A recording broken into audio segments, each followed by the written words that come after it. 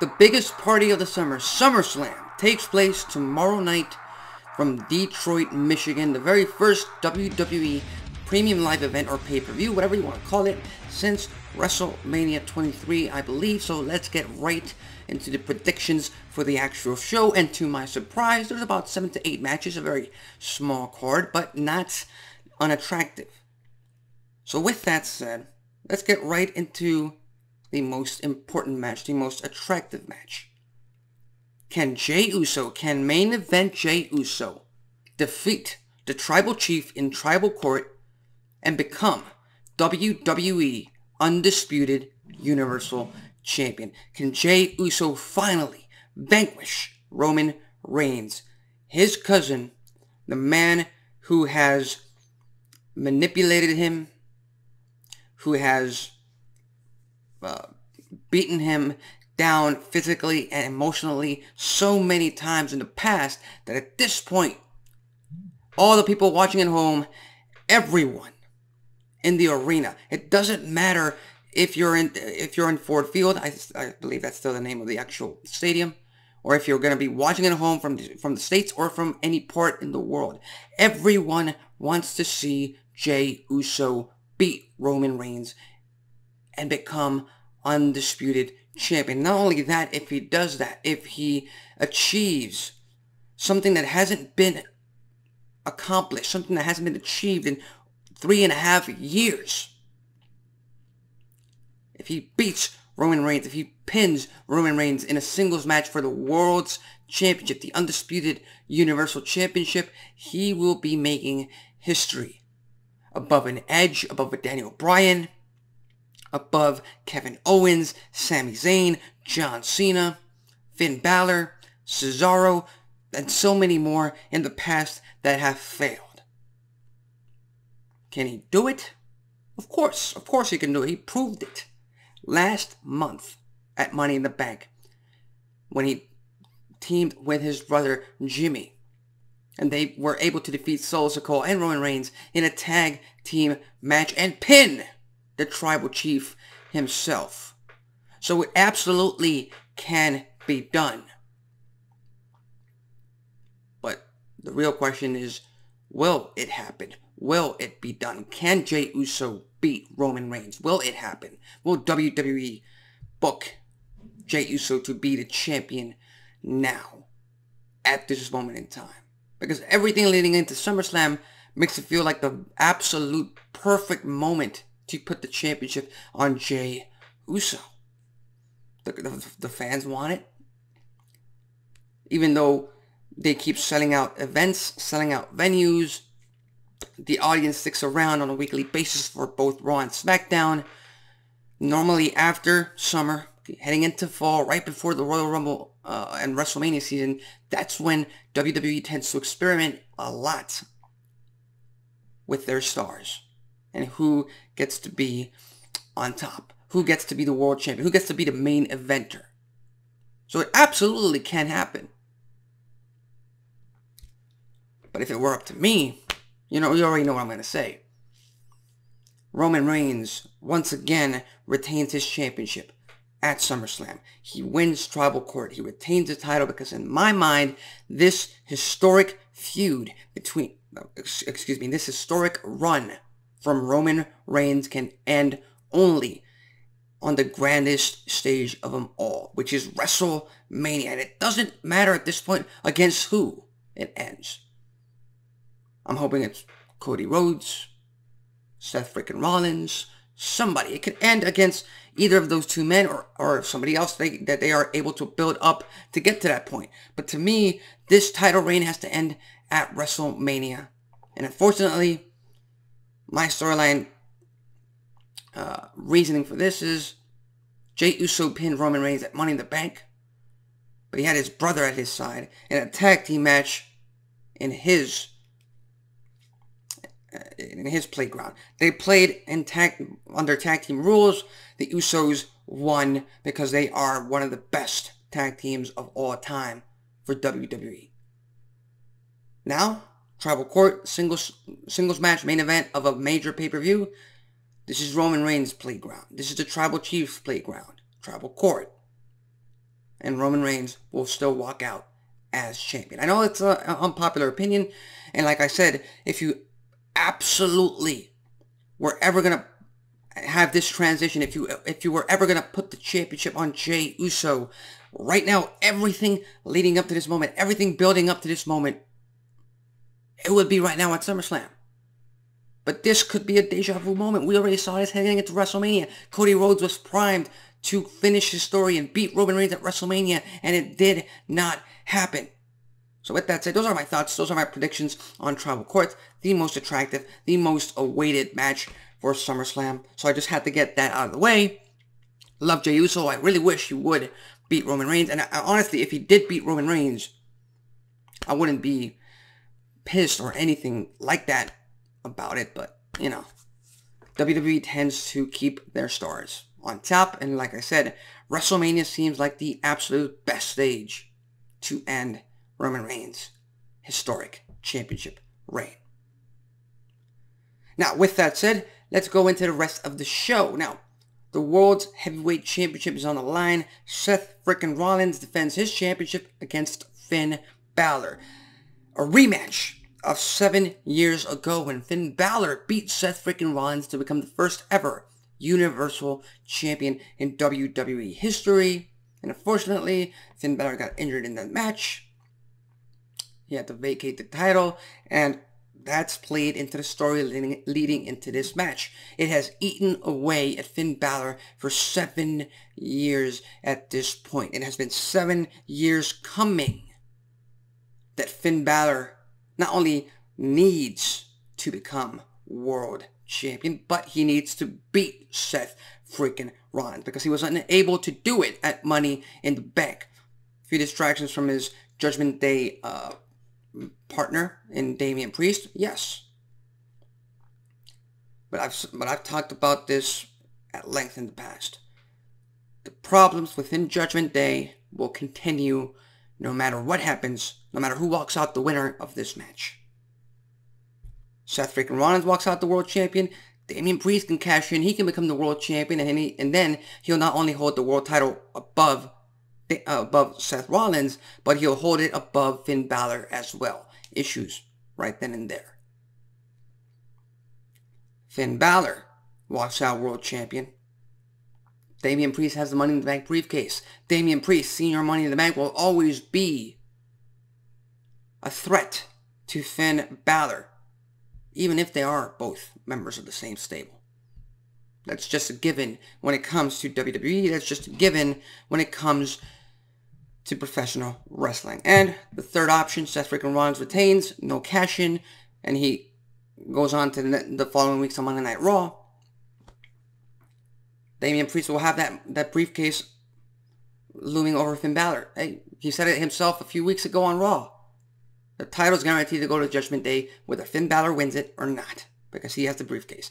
And that's obviously going to hurt Finn Balor's ego. And just like I said a few minutes ago, after summer, heading into fall is the perfect time for WWE to experiment with new guys at the top.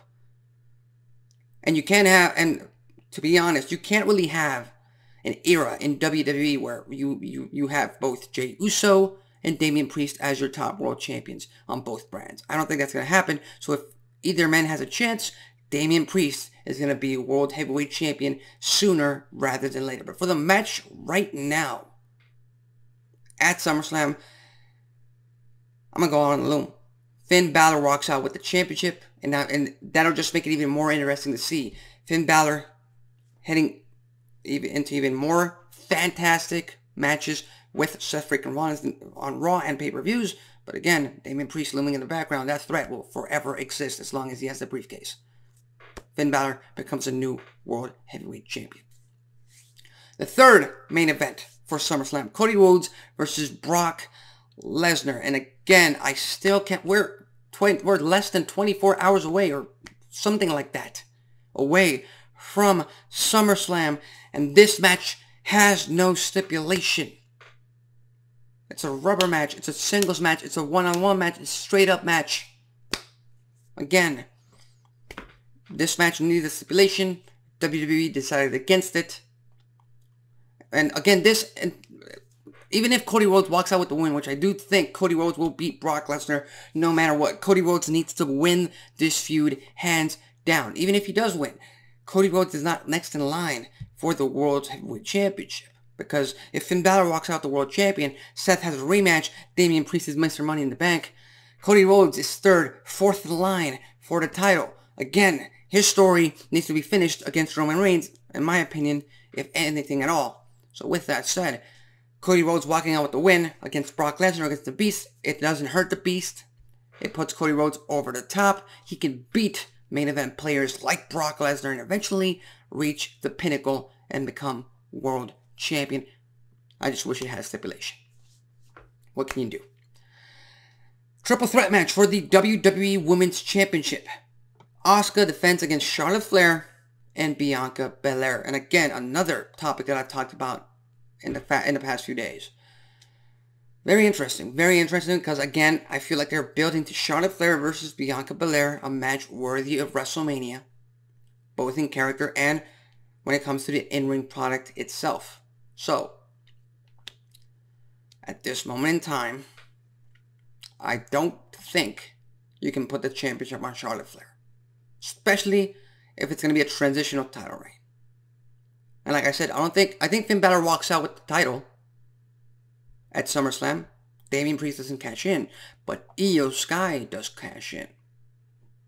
And unfortunately, Asuka her character has been pretty much an afterthought, even though she's the champion. She's been an afterthought on SmackDown. She's been an afterthought in this entire feud, in this entire rivalry. And unfortunately, I have a feeling WWE Creative will continue in its ways. Asuka will get pinned by Bianca Belair. Belair becomes the champion, and Io Sky cashes in, so we get a brand new women's champion in Io Sky. And that takes Charlotte Flair completely out of the picture for now, which will lead us to Charlotte Flair maybe winning a Women's Rumble match next year. Again, I'm just spitballing here, but it seems to me like we might have a new champion, and then Io Sky cashes in. We got to get rid of one of the briefcases for the next coming weeks, months of WWE TV. I'm going with that. Ricochet versus Logan Paul. One-on-one match. Again, a pretty easy match to predict, simply because I don't feel like WWE has any plans, any future plans, any immediate plans for Ricochet after SummerSlam. He's not going to challenge for the Intercontinental Championship. So that's a championship he can attain at this point in his character work, in his career. So if he's not going to do that, there's no point in having Ricochet win. Logan Paul gets the win, even though if he loses, it doesn't really hurt his character. But again, if you don't have any immediate plans for Ricochet, there's no point in having him win. Logan Paul walks out with the win. A match I am surprisingly very interested in, because not only is it MMA rules, but it's two best friends feuding amongst each other. Ronda Rousey versus Shayna Baszler under MMA rules. And there are rumors that Ronda Rousey might be taking a step back from WWE in the next few weeks, in the next few months. Hell, it can be an even longer hiatus. So if that is the case, Shayna Baszler needs to win this hands down. And if you ask me, Shayna Baszler and or Becky Lynch should be challenging Mommy Rhea Ripley for the WWE Women's World Championship in the very, very near future, to really spice up that title picture on Monday Night Raw. So Shayna Baszler gets the win in this MMA rules match. Ronda Rousey might take a hiatus, or this feud might be a little bit longer than we thought. Again, I feel like Ronda Rousey is leaving because it really didn't make sense to have them break up. Because the tag team division and the women's division is very, very small. So I'm just spitballing there. I'm just throwing that out there. And finally, Gunther versus Drew McIntyre for the Intercontinental Championship. Now, normally, under normal circumstances, I would say Drew McIntyre just returned at Money in the Bank. He should become Intercontinental Champion. He is a former world champion. He is a main event player in WWE. There's nothing against having Drew McIntyre beat Gunther and become Intercontinental Champion. Once again, we've seen it in the past since 2009, that epic run when he was just a young up-and-comer. But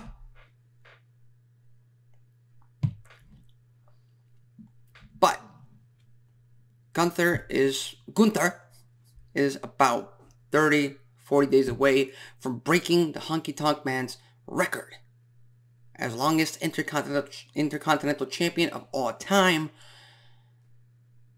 So he will not lose. He will not be losing to Drew McIntyre at SummerSlam. He will not lose that championship. 100% he will not lose it. They cannot have him lose this close to him breaking that record. Just like Roman Reigns, just like WWE had with Roman Reigns at WrestleMania.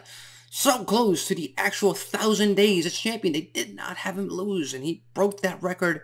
Epic moment on WWE TV. I think that's exactly what WWE is building towards with Gunther as Intercontinental Champion. So, and down the line, Drew McIntyre might beat him, but for now, for SummerSlam, for tomorrow night, Gunther, the Ring General, walks out still Intercontinental Champion.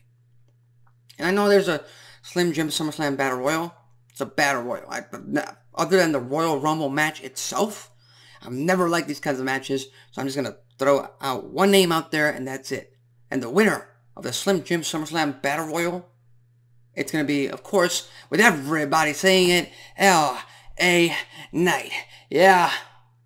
So with that said, those are my predictions for SummerSlam tomorrow night in Detroit, Michigan. I'm expecting a hell of a show. It's the biggest party of the summer. It's summer's WrestleMania. So with that said, what are your thoughts? What are your predictions for tomorrow night's show? Go ahead and leave them in the comment section below. So with that said, I'm Alexis Carrillo. This has been Wrestling Talk. Tune in later on tonight to Fox for the go-home show of SmackDown heading into SummerSlam. And I'll see you next time.